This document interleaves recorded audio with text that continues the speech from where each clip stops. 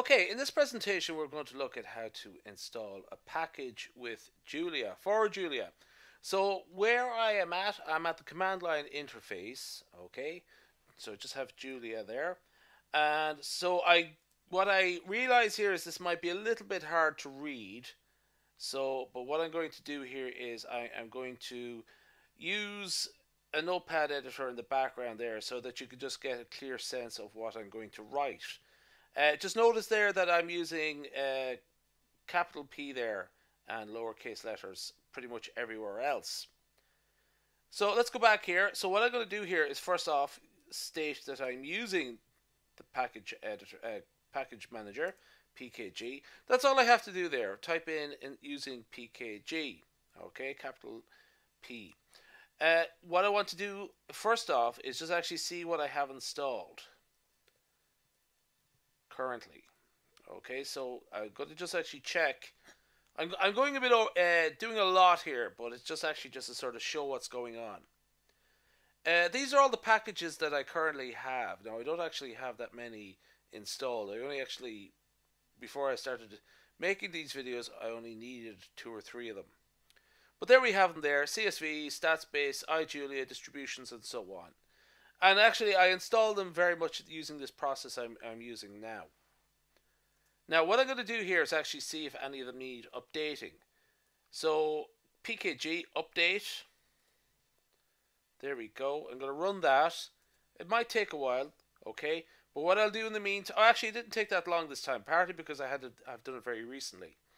But what I'll do here just for the moment is actually show you what I've been writing there, using package installed, package update, and so on.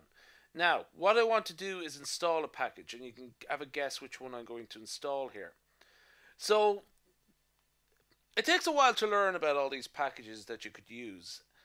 Something that I will just recommend right now is using this website called juliaobserver.com.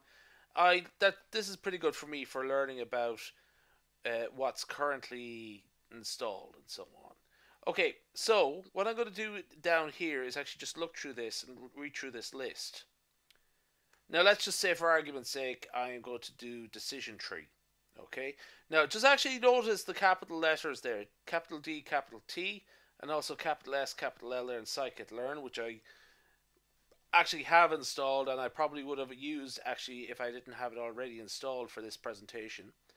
But yeah, let's go with decision tree. We'll say, okay, so let's go back to Julia here. So Pkg.add, and remember to put quotation marks in, decision, and also watch the capital letters. Now this might take a while. Okay.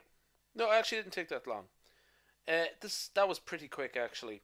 Yeah, that's pretty much how to get started with installing packages.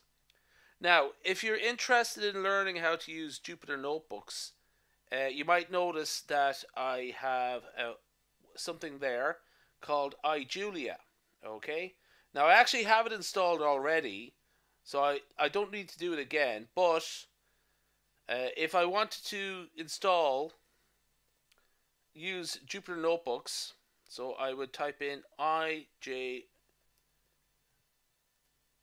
capital I, capital J, iJulia. Okay, so that would allow me to use Jupyter Notebooks, which I love and are brilliant for this sort of thing. Okay, we'll leave it there.